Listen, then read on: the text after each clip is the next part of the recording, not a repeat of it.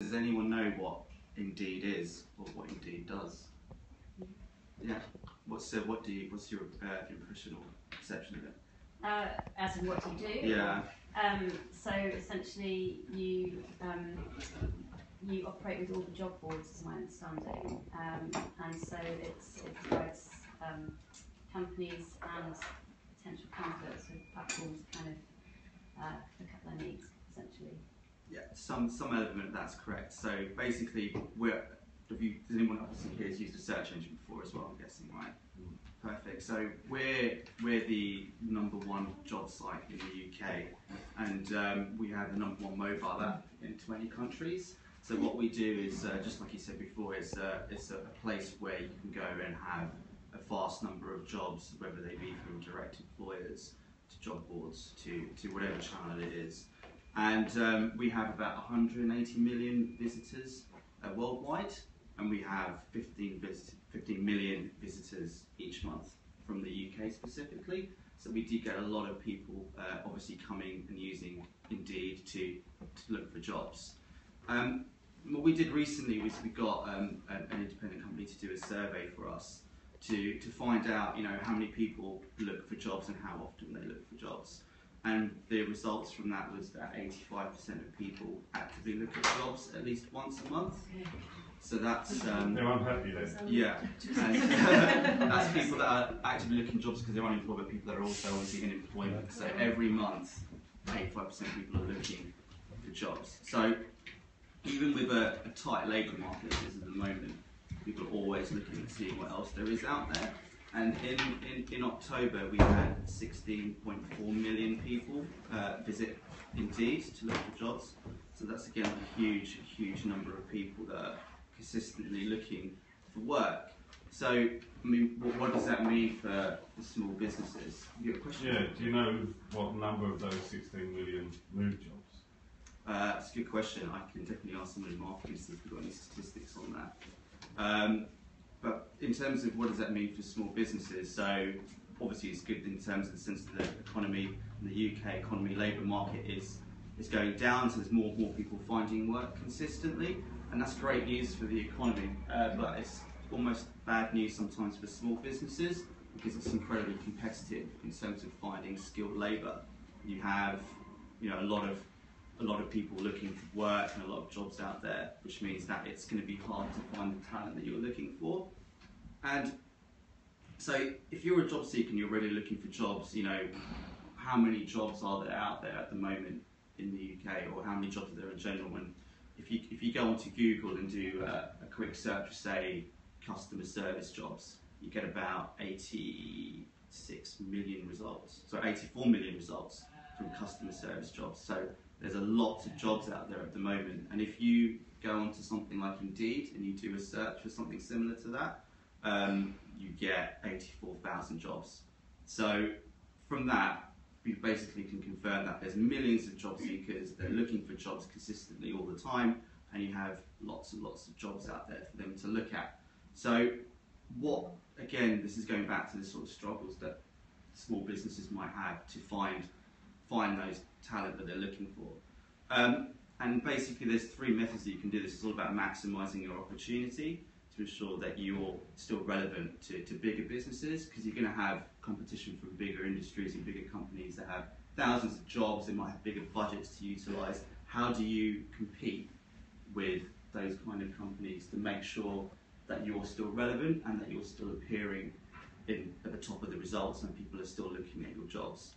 And there's 3 main methods to doing that. So we call it free inbound, paid inbound, and outbound. So we'll talk about free inbound at the moment. Basically, free inbound is anything that you can do for free to get people to visit your website and to apply to any of your jobs. I mean, you were mentioning earlier today that you're getting inundated with phone calls for people looking for jobs that you don't have. That's a pretty good situation to be in, because when you do get jobs that come up, then you're going to have potential chances to get them filled quite quickly. What do you do the people that call up? Do you simply just tell them that you haven't got any work at the moment? We email. We've got a standard scripted email now, which just says that we don't have anything available at the moment. Check back with us in about 6 months' time. Right. Or if they're students when they finish their degree. Okay. And do you get their, when they email you, I'm presuming they probably give you their CVs and things like that? Yeah, we get all their CVs and portfolios. Yeah. So Do you delete them? Do you keep them? They're all kept in one folder on my computer. Yeah. Do you then sort of highlight the ones you look at that look really, really good, so that you might know when there's something comes up? There's only the odd one that really stands out, which Yeah. I'd highlight. But I mean, it depends on the type of work that we will have available. So, because those outstanding candidates might not want to come and do some of the things that we may have. So. Right. Okay. Is anyone else like in a similar-ish position, or what's the sort of situation now? If you have any needs, do you have people contacting you? Have you got anything at the moment that you have applications for? Are you struggling for anything at the moment? We're very similar. We get a lot of emails asking runners, producers, and similar. We've got a folder highlighted. Yeah. Okay, great. So, sorry, just out of curiosity, where are these job seekers finding these contacts, or Well, I think how are they sent? I think it's the top business that we're in. I don't know. Don't want to make a comment that might sound wrong, but I think it's exciting to be in the movies or in the TV. yeah, You know, it's exciting to mess around with new toys and gadgets, which is what we do. It seems a bit more glamorous, although to be honest, the work is essentially the same as any other business. Most of it's admin. yeah, Accounts. yeah. So it's not that glamorous, but so I think that's why we get inundated with young applicants. But how do they find your contact details? Mostly from the internet and from previous work. Yeah. Google search or something. Which is like great that. for our optimisation, because we don't really have to do much of it because other people do it for us. Yeah. So. Okay, brilliant. So you're paying someone to do that at the No, moment? just for the number of people that look for us. Yeah. Brilliant. That's a good example then of free inbound, is free traffic you're getting from search engines like Indeed, like Google, where you're not necessarily putting much money into it, but you're getting people discovering you from doing searches and just coming to your website, seeing you and contacting you. So that's a brilliant way to sort of get the types of applications and just getting people noticing you. There's lots of other things you can do as well. Simple things like if you own a bar or a restaurant, just putting a poster up on the window saying we need bar staff. It's a great way of getting people to come in and give CVs and applications to you. Social media as well now is probably more prevalent than ever, especially with sort of in industries like yours, where a lot of people will be using things like Twitter and Facebook to sort of look at new opportunities and job opportunities that may come up. So things like optimizing your site to make sure that you get the best possible return is really, really important. I think we have actually run a workshop here before that was specifically around keywords and things that you can do to optimise your site and optimise your jobs. So if anyone's interested in finding out more about that, then I'm sure we can give you some information to where you can point yourselves in the right direction to get some details on how to do that. So that's brilliant in terms of getting that sort of much free exposure, because you're not really paying anything for it. The next level is the paid inbound. So this is obviously where you're more likely to be with some of the higher level positions. So obviously you might have a lot of graduates applying to some of your positions. If you have like a high-end visual designer or something that you might need, you might not get sort of exposure you need from free channels. So these are things that we obviously do where you can look at things that are paid for performance type of models, which will give you the sort of results that you might need for those sort of hard to fill jobs. I'm going to go into that in a little bit more detail later on in the presentation. And obviously that's predominantly what the workshop's about. So, and then the last sort of stage of that is the outbound element.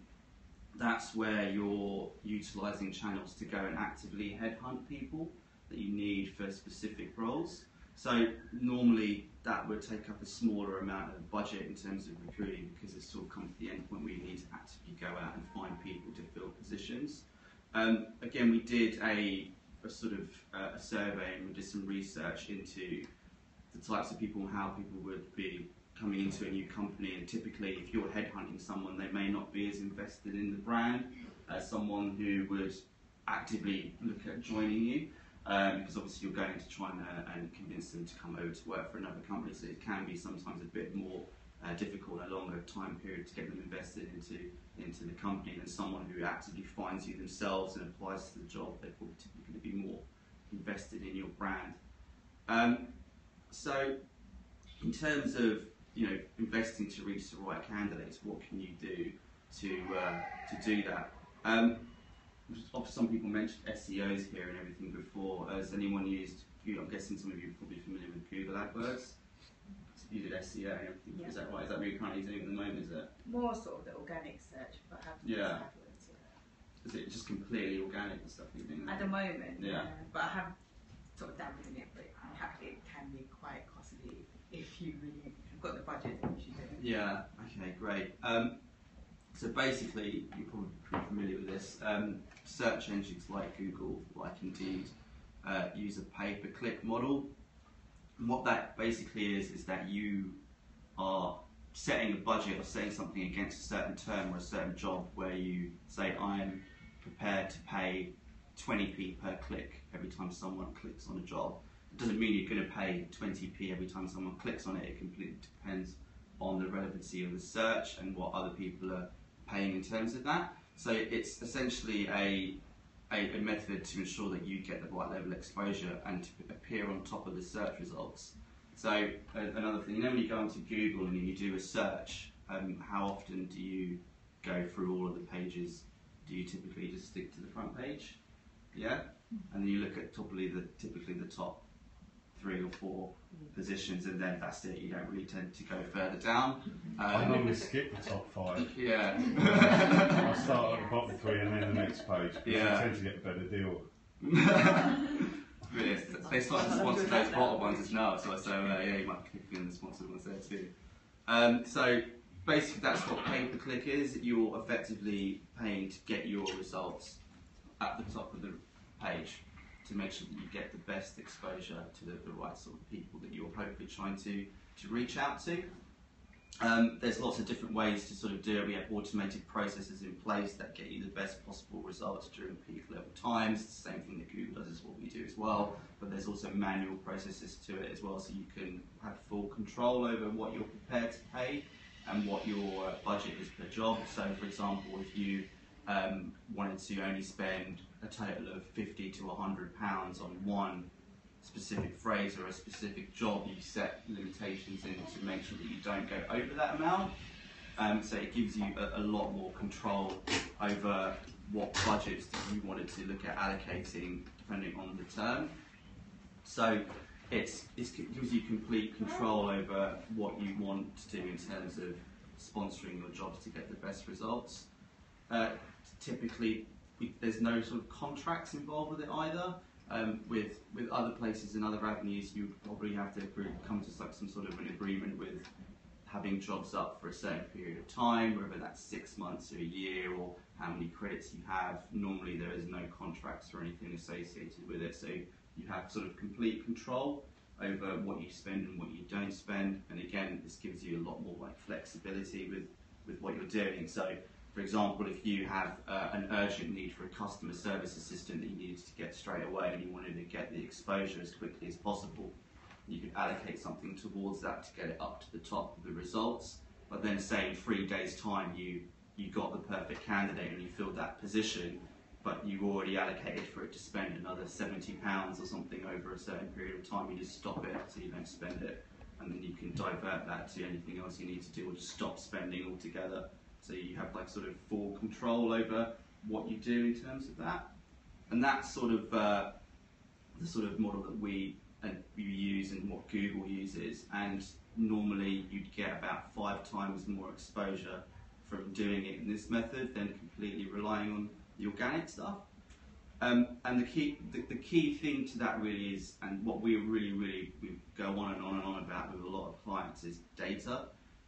Data is really important to make sure that you know what it is that's performing for you, so you can measure your return on investment. If you don't know what's the best channel for you in terms of getting the people you need, then you're going to be investing money in the wrong places.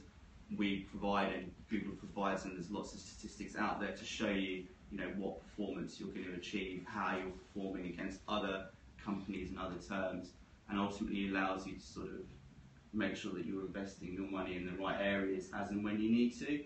So rather than sort of blindly going into something and not having anything to back that up, you would have all the information and statistics that you need to ensure that you get the results that you need and get the ultimate return on investment that you desire and what you need in terms of the candidates that you're looking for. So basically, to conclude that, by giving yourself the best possible chance of the job market, you really need to look at those 3 areas: the free inbound, paid inbound, and the outbound levels that you can do. There's brilliant examples of the 3 elements that you guys are already achieving, and then obviously in terms of future aspects for other needs, you can look at paid inbound and outbound as well. And I can't stress enough how important the data is. Don't look at, if you're looking to invest anything at all in regards to recruiting people, make sure you have the data and the information to back up what you're doing, because you don't want to invest money that you're going to need on something that doesn't work. So that's pretty much it, really, in terms of that. I mean, so open to questions from anyone about anything that they want to ask.